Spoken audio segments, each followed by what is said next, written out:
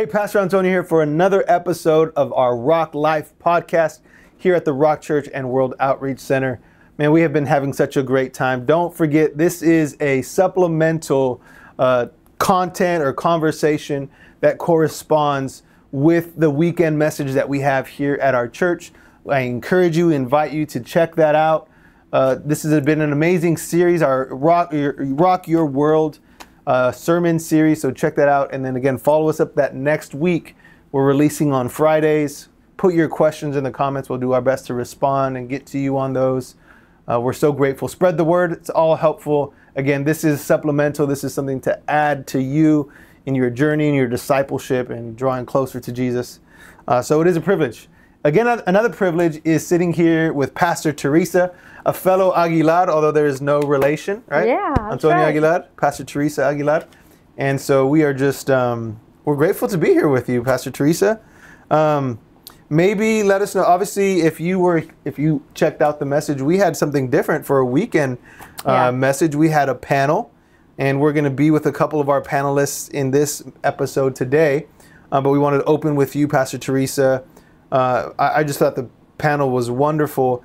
I am very grateful that we took time as a church to go into singleness or focusing on living as single believers. I know you yourself have been the pastoral covering over our singles ministry in season. So you not only are yourself single, but have worked very closely in singles ministry. So your insight is obviously very... great insight. I have a little bit of experience. Yeah, you have some experience here. So, and just again, this setting is, we're grateful for this setting because it's a casual setting, and just to have this conversation. I do want to talk on some of the things that I thought were just great points in throughout the message on Sunday. And one of those things, or the weekend, was your time and emphasis on essentially ministering or doing it as a full-time, not full-time, we say full-time minister and has a different context, but maybe you could delve into unpacking that a little bit from what you spoke on the weekend for it.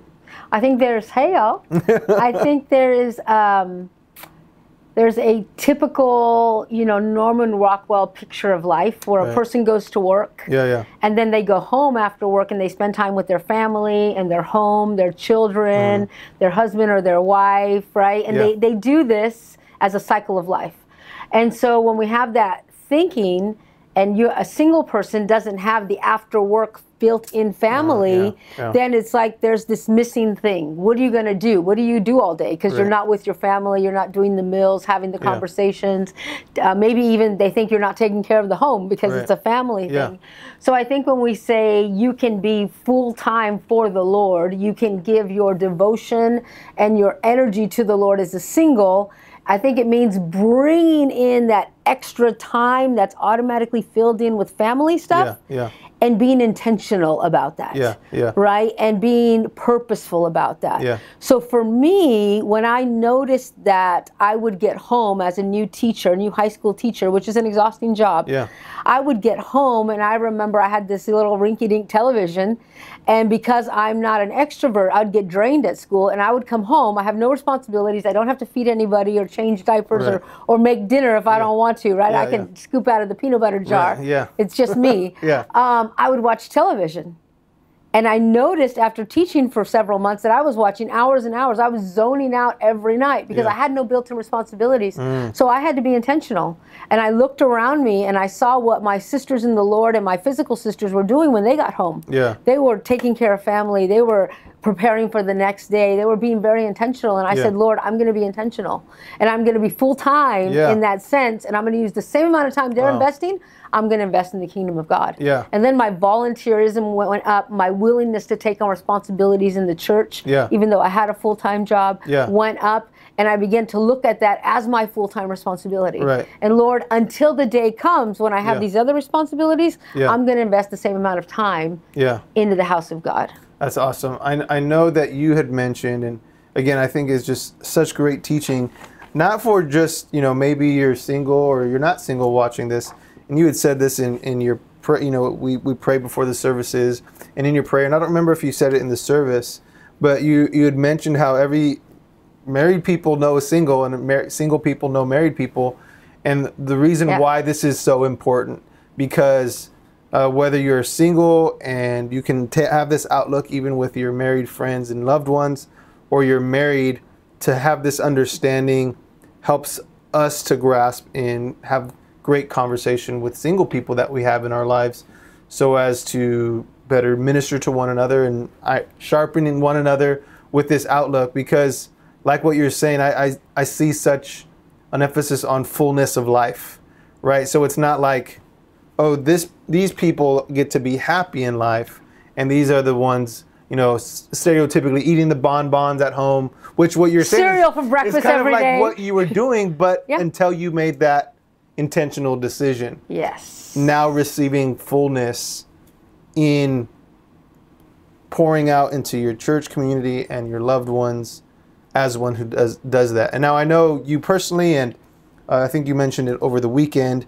how being Thea or Auntie and traveling and helping give financially and support and going to the, what's it called, the recitals and all the same, the games and all that, the same how you would pour into your own spouse or children, has brought some of that joy and fulfillment as well. Yeah, absolutely. You know, and as you were talking earlier, I think when we look at full-time ministry, it can be the volunteerism here at your local church, right, on the campus. But then I was reminded about how many times I tell my brothers and my sister, because I have all sisters, and brother-in-laws, I'll take the kids, you go on a date. Yeah. And I'm investing in their marriage. Right. I'm getting time with the kids. Yeah.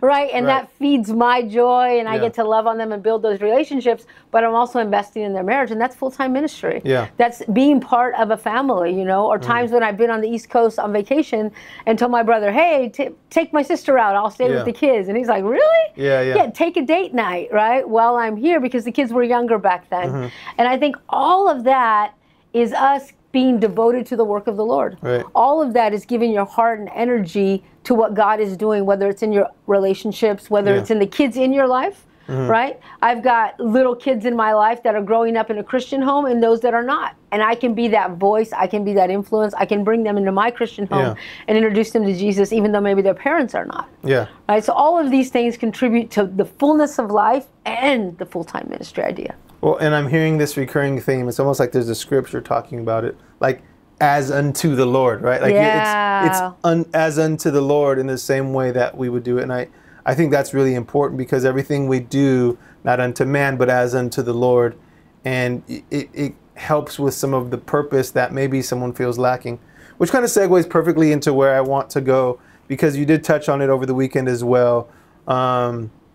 Almost the call to singleness. And obviously we were talking about the writings of the Apostle Paul, and I wish you were as I were, and what that could look like. And I think he said it's better. Right. And he said so it's better, which to me comes with, and he doesn't use the word, but it now introduces this word that we like and we understand in modern context, is this call, right? So is one called to singleness the same way one would be called to missionary work or pastoring or being an evangelist? I know it's not maybe one of the offices of a minister, but it can be a call. And so how does one know if it's a call? Or, you know, like you mentioned, there might be a grace to be single at a stage of life, but that doesn't maybe necessarily mean someone walks in tonight or tomorrow or whatever, and all of a sudden that changes. Or is, because I think you had mentioned, like, maybe there's that time that you just know, right? Where, like, I think this is a call for me. Maybe you can touch on what that could look like or feel like, even if it is just a season. Yeah, I think anytime you're single, whether you're younger or older, the Bible is super clear about giving yourself to the work of the Lord. Right? Now that may be, you may be doing that while hoping and praying and begging the Lord to bring your mate, right? Yeah. Because you want to have a family, you want to have children, or for whatever reason. But I don't think that there's a call in the sense, like, I knew when God called me to full-time ministry. There was a moment in my life, it's written in a journal somewhere, right? I'm 17 years old, but I never got the sense of you're called to singleness. I had no idea. In every season of my life, that I would be here at 53 and not married. That was never in my mind as a 30-year-old. Right. But I also knew, and I think this is distinct for people who can relate to a situation like mine, like even as a young person, I didn't want to have kids. Right. Everybody thought I would outgrow it. And I'm like, okay, I never outgrew it, right?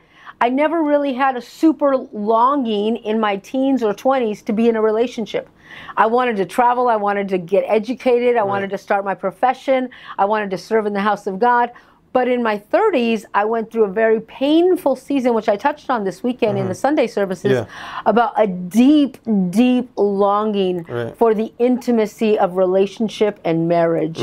And it was stirred on by people around me who kept talking to me about it, right? Even ended up on all of these dating sites and going on a few dates from the internet dating world, you know? But it was in that season when I needed a word from God. Because I was allowing all of that pain to stop me in my tracks and to cry me to sleep. Right? And when I got the word from God that I talked about this weekend by the pool, when the Lord said to me, do you want a king in your life? Then I made a decision that I don't. I want you to be my king. And then I was freed from the burden to feel like, how do I go make this happen? And to serve the Lord. So when you say, I want you to be my king, does that, and because I could see someone watching gets encouraged, gets inspired, saying, yeah, that's what I want. So does that mean at that moment I'm turning down a potential husband, a potential spouse, or is just at that moment until the, or is it one of those, could it be, you know, I'm offering Isaac. I'm no longer going this in my own strength. I give it to you. Maybe you bring me a spouse, maybe you don't, but I am now setting in my heart my honest desire. I'm lifting the knife, so to speak, right? And I'm going to say, I don't know, you're enough, or I want you, you're what that would be. I'm going to allow you to feel my desire, that particular desire, right? Because he's also your king and you're a married man, right? But there's that particular desire that I am surrendering and giving you as Lord. I'm going to follow and look for your direction. But you know, I think I know a lot of married people, including your wife, who had a moment when they said, just me and you, Jesus, I'm never going to marry. Pastor Dan talked about that, right? Bachelor to the rapture, 2 weeks later he meets his wife. And so at different seasons, people have laid that down, and then God has brought. And then she met me, I mean. Then she was like, I take it back, he is the man. But for me, I never intended it to be for the rest of my life, because I can tell you in my early 40s, I remember telling the Lord, okay, Lord, if you have any children in these loins, you're going to have to do something really quick, because I need to have them 41, 42, because I ain't having kids after that. And then when I got past that age, I said, okay, I guess there was nobody in me that needed to be born, and kept going, but I was always open to that, right? So. You know, I think that brings on a really cool concept, because, again, I think we all know single people, and then, you know, I'm sure. Because we're awesome. Right, well, and it's kind of, is it the thing, how often are someone trying to hook you up and the this and that? But please don't do that, unless they want it. Like being fun, but also like you're saying, like in a serious note, read the room type thing, right? Like, you don't have to bring it up every time or tell me every time. I think you have to be careful. Right. You do, because I have the most well-intentioned friends who will joke. Right. And I can tell you how the enemy can use that in my own life, is they see you as not enough. Yes. They see your life as lacking. Right. They're trying to fix you. And that can be heartbreaking. Right. Because I'm loving my life. I'm enjoying it. I want my friends to see me as whole. Right. Not to be always like, you're always missing. Someday you'll get finished. Someday you'll... And that can be hard.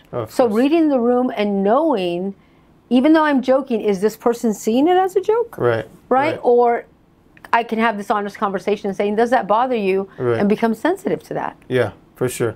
And I think that's important to know, again, for married people watching, and also single people that struggle, I would imagine, struggle with, like, how do I wish my married friends would know something like this. Feeling like they have to go along with the joke. Right. And when really they're inside. And maybe you could touch on this, because even in that season, just like in everything that we say yes to God, then it hits the fan, or then there's those nights, or then there's that season, or then there's that time. Yes, I'll travel the globe, then we're on the plane for 15 hours, and like, oh, I'd rather just be in my bed. Or yes, you're my King Jesus, and then I'm looking through social media and see all of my high school friends with their husbands and wives, and there's still some of that same struggle, just like in everything else. Yeah. Any You have to fill your life. Right. You have to fill your life, and that's why the Bible is really specific with singles. Yeah. Devote yourself to the work. Yeah. Right? And for women, devote your heart. Right. Because if you're not intentional, you're going to just live in your lack. Right. You're going to live in the difficulties, right? And you have to invest in your life so that you have those needs met. Yeah. A single person is not castrated, right? Right. They're going to still have all of the physical desires. And so walking through that with the Lord, having people you can have those conversations with, and building intimate relationships. You have to have people that you're vulnerable with so that you have intimacy, because God created us for intimacy with Him and with other humans, right? It is not good that man be alone. Right. Same thing. So if you do not fill those needs, those intimacy needs, then in the moments of difficulty, of loneliness, if you're like, me and Jesus all the time, you're still going to have those desires and you will fall. Well, you made me want to touch on this, and thank you, Holy Spirit, because I feel like, there is another element that there are single people that were single because are now single because of divorce or a death, a passing, and so, but now maybe they have children, and so you're talking about fill your life, but then I also see some of the extreme, like, well, now my kids are my purpose, and now my kids are my identity, or these other things. How important would you say it is to still have some of these personal relationships, maybe personal, I don't know if ambitions is the right word, but goals that you're striving to in your singleness, in your fulfillment? Because again, you know the parent that now, because they're either a widow or widower, or they've been left, now they've projected everything onto these kids, and then children will leave. Yes. Or they've almost spiritually manipulated them to make it where they don't leave, because then you're leaving poor old mom, poor old dad, and I made you my everything. Yep. And now you're going to leave. I don't know if you have any thoughts. And now, the thing is, again, you've worked in singles ministry, so you've experienced some of these in counsel. Yeah, and I was raised by a single mom. Right. Right? And I watched that happen. And I have sisters with children who are single. Right. And I think you must be connected to something that's larger than yourself. So take advantage of the local church. Take advantage of a place where your children can go and serve, and you can be ministered, and you can build relationships where there's childcare for you when your children are young, so that you're connected to something that's bigger than you, and you're not getting your needs met just by your children. And I mean, I can talk about my mom, who is a senior citizen and a single woman who raised 5 girls, always sowing into serving in the local church. Not something that took a lot of time. She would greet because she could bring the kids, greet, still build relationships, and she didn't have to have babysitters and things like that. And then even as a senior and a single, she's serving in the local house, she's building relationships, so that we as her children don't feel like we always have to take care of mom, entertain mom, be with mom. And she's a blessing and not a burden, because she's built those relationships and found purpose in her life outside of her children. Maybe speak to some of the, because I hear all these things and I hear, that's hard, that's hard, that's hard, that's tough. And, our word for the year is grace. Maybe speak to some of the grace that is required, that we would encourage people to lean into the grace for these seasons and these times. Yeah. Maybe, you, at least on the outside, this is something that, you're doing intentionally, and man, I'm going to choose to be full. Maybe someone watching, or maybe someone that knows somebody that is not doing okay with it, right? And they're really struggling. Yeah. How can we encourage them to lean into the grace required? I think you're going to experience that grace after obedience. The Spirit of God will draw you to step out. He may draw you to singles ministry. He may draw you to serve with children's ministry. He may draw you to attend more services a week. He may draw you to get involved in something in your community where you're investing in other people, and you're hesitant, but you're sitting in the middle of struggles with your desires, with your longings, with the things that you want. And God's saying there's grace for you, which is the power to deal and process all those longings, emotions, and lacks in your giving. in your pouring out of your life, in your investing, because that's the principle for singles. So when we're doing that, it's the grace of God that's going to meet the inner need, take care of the longings, not allow them to overwhelm you. You will be able to go to sleep at night without crying. Yeah. You will be, and then you do have to guard your heart. Yeah. Right? We have to be responsible. Like, God just needs to take care of this desire, and yet I'm watching romance movies 5 nights a week. Right. Right. Well, I'm fighting the grace of God, right? The Bible says, don't receive the grace of God in vain, which is God's giving me the grace, but I'm fighting it by my choices. So I do need to guard my heart because the grace is there, but I've got to step into it through obedience. That's good. One final question, kind of a fun one. I love your thought on this because I feel like I hear it thrown around. You got to put yourself out there. What do you say to something like that? Whether it's online, and you mentioned dating sites. Yeah, absolutely. At what point is it like, is it yes or no, or is it like, well, what's your thought to those? If that is your desire, right, to be married, to be in relationship, you do have to put yourself out there. Right. You going home after work, right, pulling your car into your garage, going into your house, and going into the online, or you're not going to meet anybody. Right. Right. You have to get out there, get into places where you're going to find the kind of people you want to meet. Right. And I mean, there's nothing wrong with being out there in the online world. Right. But you need to tell them who you are from the beginning. That's right. Good. Yeah. I am a follower of Jesus. They're not going to start calling you if they know what your values are. Right. But if you hide that, you're going to meet all kinds of people and be tempted and get into crazy situations. But you absolutely, if that's your desire, have to put yourself out there in healthy ways. Yes. And get into relationships with married people who know single people with families. There's so much for it. That's why I love the house of God. Right. And that's good. Because if you're willing, you know, God will open these doors for you. Yeah. And I think we walk through them. For me, I am like, I'm not interested. Yeah. So I'm not getting out there, opening doors. I'm no longer on dating sites and things like that, even though there was a season in my life. But I'm open. I think that is wisdom. And just last thing, now, you know, that was the last I know that one last thing. Typical preacher. Again, you had, you know, you shared the stage with a wonderful panel. Maybe was there anything, and I didn't prep you. I didn't prep her for this. I wanted to. What else would you have wanted to add or share that maybe was on your notes, but for time's sake we didn't really get to get into, or maybe actually, one of the things in my notes was, it's probably not what you're looking for, but submit yourself to your pastor. That's good. Because that has saved me as a single person. Wow. From the time I was a teenager, I've always submitted myself to the pastor of my local church. When I was going to go on missions, when I was going to go to school, when I was going to get a job, I sought their counsel. I've sought their counsel, and God has protected me because I don't have a husband. So I want to make sure that I have the wisdom of the counselors of God in my life as a single person. I tease my married friends, like, you're not in trouble for anything.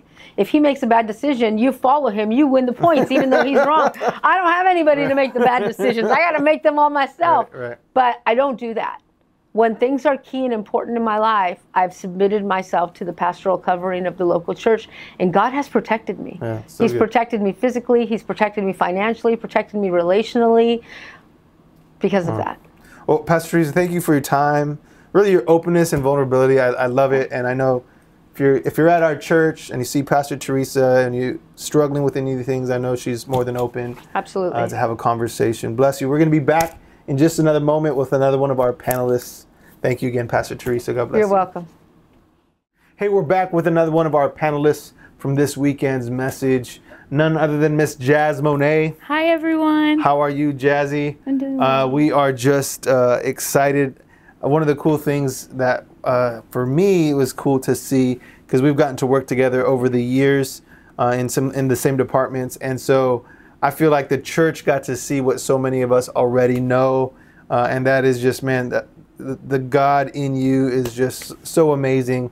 And let me clarify that, you know, we know you're not God, right? Like, right. But the Holy Spirit shining through you, really, and I know that you've just done such an amazing job over the years of serving here. Thank you. And your insight, I thought, was so refreshing to the conversation, and so imperative.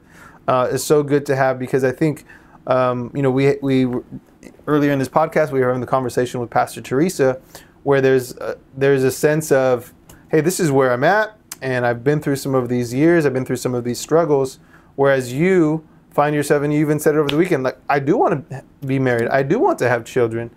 And the conversation was, yet here's where I am. And I'm sure, similar to Pastor Teresa, some of your thoughts in terms of what fulfillment in this season looks like for you. Yeah, absolutely. What would you say, or what are some thoughts that come to mind regarding your singleness and the fulfillment that you're finding, or what work it takes to do that? Yeah. From a little girl, I knew the realities of this life. And how so? I've been through a lot of trauma, a lot of pain, a lot of situations that shows that people are their fault. You know, we're human. You know, that humanness of this world.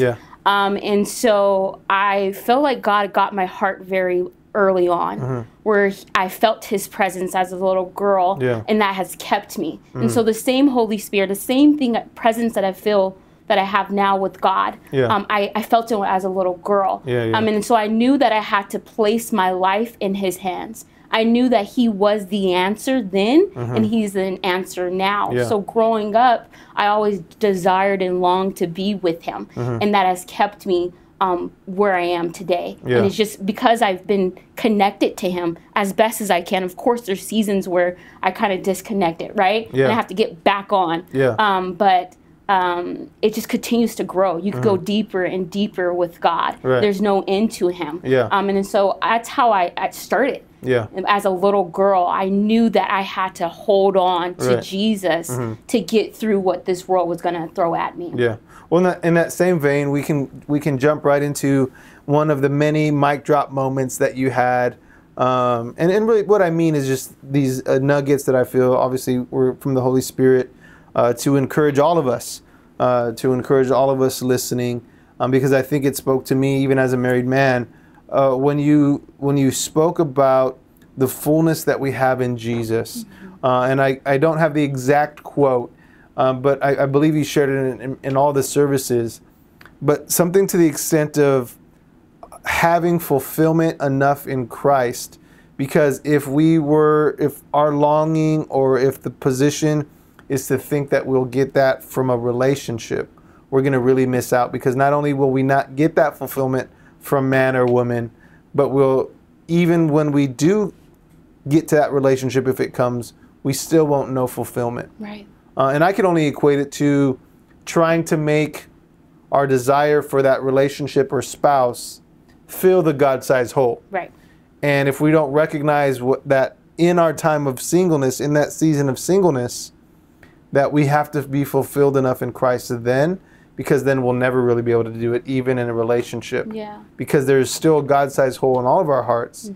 And if we try to fill it with that spouse, we're going to find ourselves in a world of hurt in our own lives, but also it's not fair to them. It's not. Right, because we're expecting them to do something that they never can or were designed to do. It's finding that place where you say, God, you're enough. God, I love you so much more, because if I get my husband, and I pray that I do, he's not going to fulfill my soul. Your soul longs to be with Jesus. And so if you don't get that now as a single, you're not going to get that in marriage. Or you will, because Jesus is good and his grace comes. But there's going to be this uphill battle where you have to learn how to be a wife and have this high expectation on your husband, where God has never called you to put that expectation, because he's God, he can fulfill it, not your husband. And so I want to encourage singles to find that with God, because your soul longs to be with him. And your husband cannot he can pray over you, but that God-sized hole he cannot fill. Not at all. And I think it just sets up marriages and relationships, especially nowadays, where people are just getting divorced. They're not happy, But that's a covenant you have with Jesus. And because your husband's not fulfilling the gap-sized hole that only Jesus can fill, you're just going to leave and run away. Or that's not how God has created us to be, So, give some of the insights that you've learned and grown in your life as a single person. You've not been married before, and so you are single as you have been. Yeah. And the reason why I clarify that is because you are still in this place where you're finding joy. As you've gotten older, some of your friends are getting married. Yeah. What are some of the real challenges, full transparency, of walking out this? Or someone says, hey, Jazz, that's easy for you to say. You're connected to Jesus. Like, exactly, right? Mm-hmm. I mean, what is the biggest challenge, or a challenge that you find yourself fighting to overcome? Time. I turned 30 last year, right? We have, since a little girl, women have always desired to have kids and be married. We watch it in the princess story where a man's going to come and save you and love you, and you're going to have kids. You'll be this perfect ever after, right? My parents, they met each other when they were 16 and 17. They've been together ever since, right? My brother has met his wife when he was 15, and they've been together ever since. So time is something that I have to fight for, right? Each birthday, sometimes I get a little nervous. Like, oh God, I want to be married. I want to have kids, right? And so I feel like it's like this consistently surrendering to God. Right. Consistently saying, God, you are good and you're faithful and you are with me. Right. And you hold, and I lack no good thing because I have you. Right. And I can say that, I can back that up because you're not just saying that, right? Meaning you still serve with everything. You still give with everything. You still attend outings and you still have friends and family. You are living that where you're going to grab a hold of the fullness of your singleness. I think of, and we talked about it over the weekend, the joy that there is in singleness. I mean, in the spirit of full transparency, I know my wife always says, like, I wish I was single a little bit longer. She always talks to girls about like, because there is a sense of, you know, the time that you maybe spend thinking, hoping, wishing, and it goes back to that whole, really it's because you're more married to the idea of being married versus what will no longer be there, right? In terms of once you are no longer single, it's not, you don't have the same liberties or freedoms or whatever language you would use there. So I think that is important for us to know. And again, to further back what you were saying, and Pastor Teresa said it as well, in still finding fullness in our relationships and serving in the house, being around the house, connected. You know, you're not a walking sob story, right? Married people or other single friends don't avoid you because I just wish if only I was here with my boyfriend, if only I was, you know, and again, that's not to put those people down, but obviously there was a struggle, but I would just say you focused on Jesus and that's what got you there, right? Absolutely. I mean, you didn't just wake up that way. It was an intentional choice. Picking him. Right. He chose us first. He loved us first. And continuing to pick him, knowing that he's going to be with you. And having that community helps me.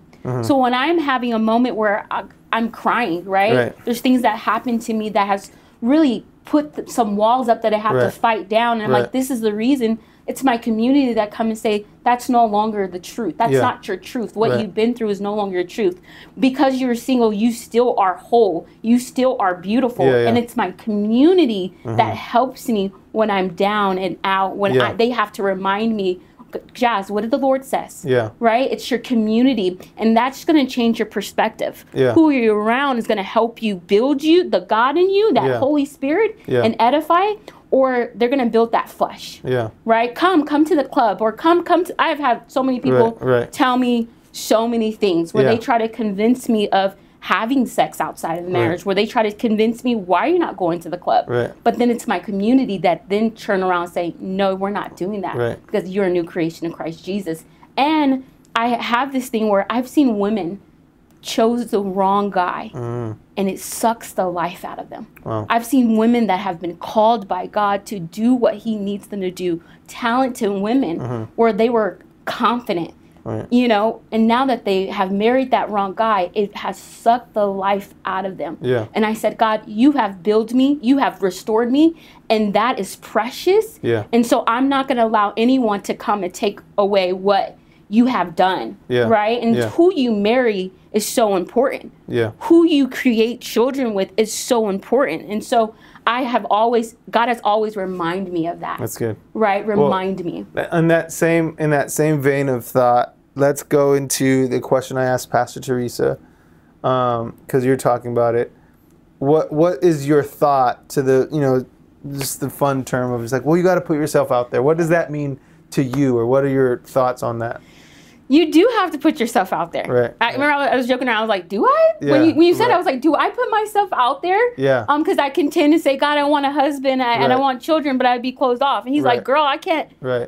I'm in a community, right? I'm here at church. I'm here doing and serving, right? So in a sense, I'm there, but I do say put yourself out there. Right. Keeping your values top tier, right? He should be someone that is in church already, right? Hopefully, you know, that is in his word, that is dedicated to God first, and then everything after. Right. And you can see those qualities off the bat, right? Yeah. And so I definitely think put yourself out there, Well, and I would say, going back to the community idea, because then you think of like, well, you got a big brother like me. If someone comes around, they're going to have to impress a lot of people, because you've so entrenched yourself with community. You have sisters that are going to be looking out for you.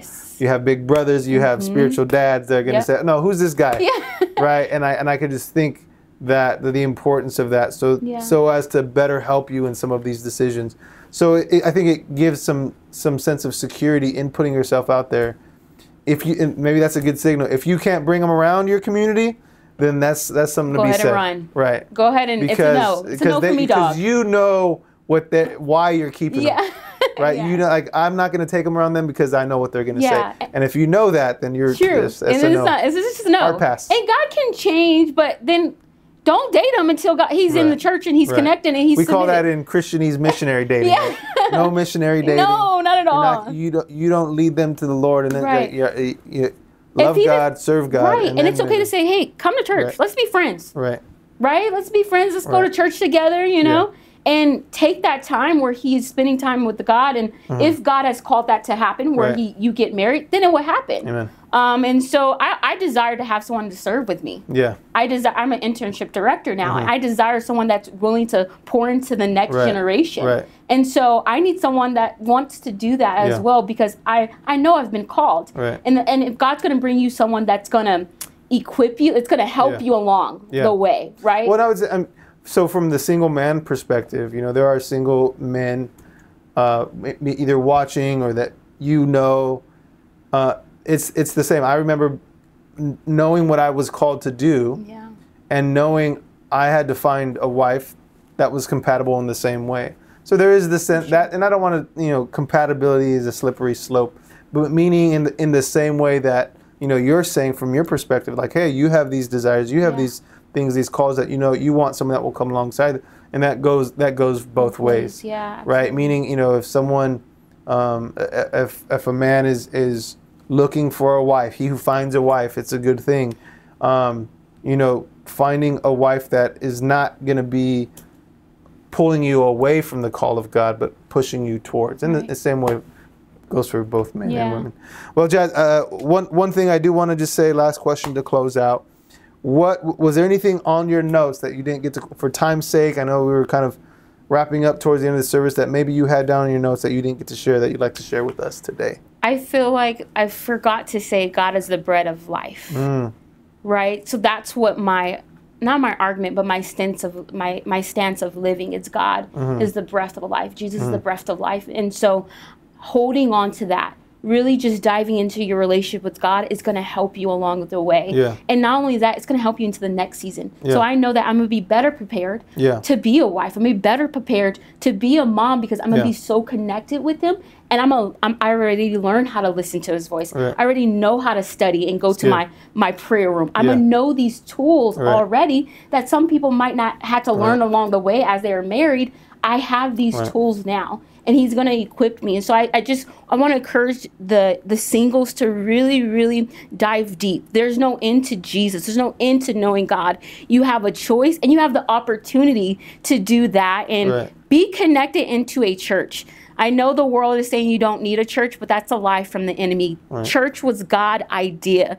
I came to this community broken. I came to this community so far, and my community has truly poured into me. My pastors have truly poured into me, where I have seen God move in my life. I have seen God restore things that I thought would never be restored. And so it's so important to find a community, find a church and a pastor that's really speaking the word of God and teaching you how to divide the word as well. So that's what I want to encourage the singles to do. Live a life in fullness. I'm living my best life now, here, and I know until eternity, I mean all the way to the eternity, I'm living my best life because he's with me and he is the bread of life. Come on, preach. I know we let you go. I'll just thank you, Jazz. Thank you guys. God bless again, you guys. Hey, just tuning out, letting you know, thanks. Continue to help us spread the word.